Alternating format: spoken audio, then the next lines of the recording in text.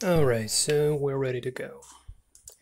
Restart, and now in my current system I need to press F12 in order to enter the boot menu. So once here, so F12 to enter the boot menu, and here I want to boot from the diskette drive.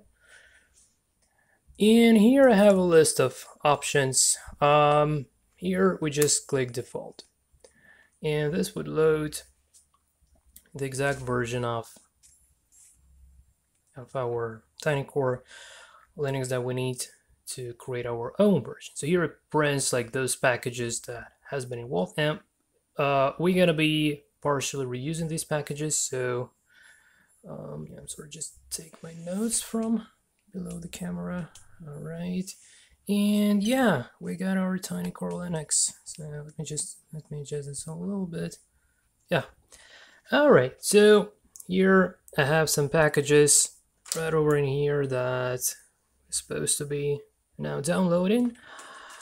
Okay, but the very first thing, we need to connect to Wi-Fi. So here is the nice app. So it prints like it scans for available networks.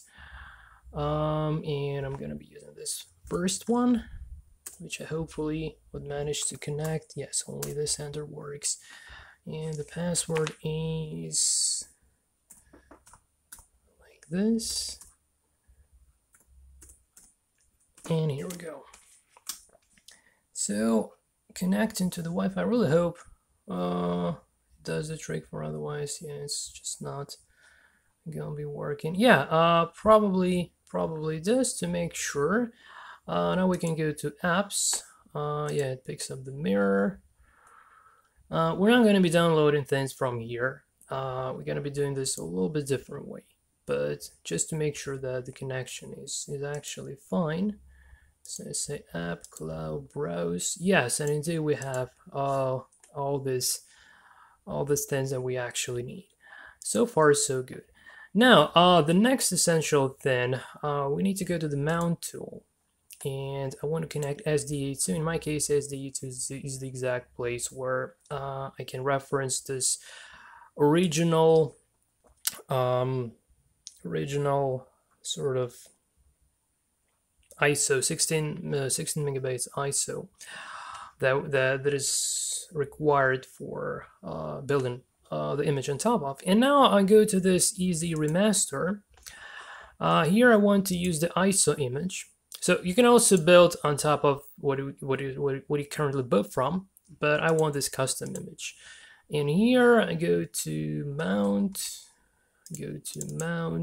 SDA2, and this is my hard drive. So from here I go to home, CMK, and desktop. And here I have this core current, which is the 16 megabytes one we're supposed to be building on top of. So this is quite essential. All right, here I click OK and next.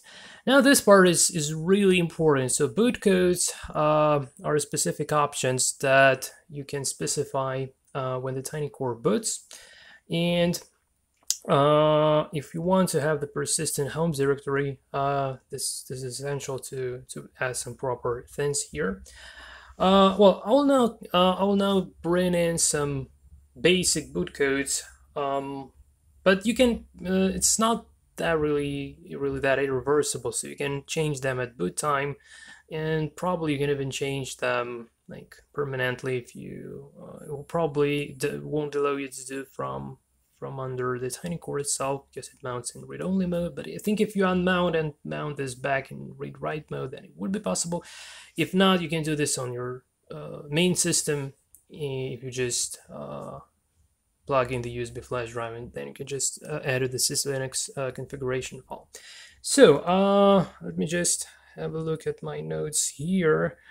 So boot codes, yeah, so the very first an essential thing to consider, we need to say wait USB, and let's consider 5 seconds. So say wait USB 5 seconds. If you don't wait this, if you don't do this wait USB, it would fail to load the persistent home directory from the USB flash drive.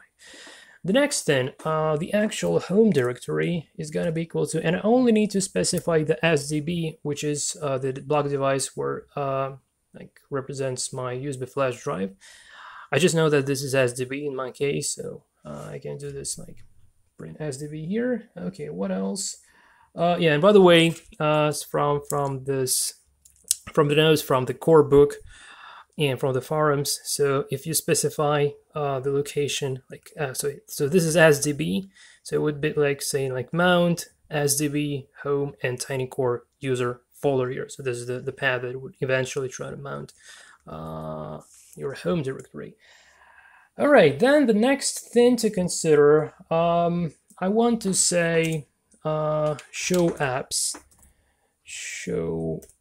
Show apps, because what modules are being loaded, and in case if we do use or do not use the persistent home directory, it's the way how it uploads, how it initializes the packages is way different. But anyways, this is a useful feature. And we can also set the custom host and user. So by default it would be TC at box, but we can say like Python at Linux, for instance, if I'm gonna be making like Python links then, for instance. But I can check this later. I can change this later, so I don't need to get bothered with this just right at the moment. So show apps. Next, the resolution. So I say VGA equals to 795. So 795 is some of the standard code for 1280 per 720 probably. So some more or less normal resolution. However, it's not supported by my laptop, and whatever not supported by your devices would prompt you to select the resolution on boot. So for me personally, this is the preferred way to go. If I don't specify this, VGA would by default be loading in 640 by 480, and not clear way how to change this unless you need to unless you specify the boot code at boot time, which might not be that preferable really. Okay, so what else? Home directory, VGA. So yeah, we can also force it to be as a super user, but I tried this, I didn't like it, so it just has some unwanted issues. Yeah, I think this should be fairly enough at the moment. So yes, it also allows to load your data as my data tar.gz, but I don't have that, so I don't need this. So I just say next. So this should be fairly enough, I really hope. Now the most interesting thing, so let's connect to the app repo. You know, we need to set all those packages that we want to have on top of tinycore Linux. So we'll start with Wi-Fi. Unfortunately, this particular thing doesn't have you can search for a package, so you need to manually look for it, and this might not be that very nice thing, but anyways, this can be automated from the command line, obviously, but for the sake of simplicity, we'll go like this. So I'm looking for Wi-Fi TCZ, and here it is, Wi-Fi TCZ. And I want to load them outside init.rd apps, and I want to have them on boot. There are other options, but I prefer this one in particular because it kind of fits my needs.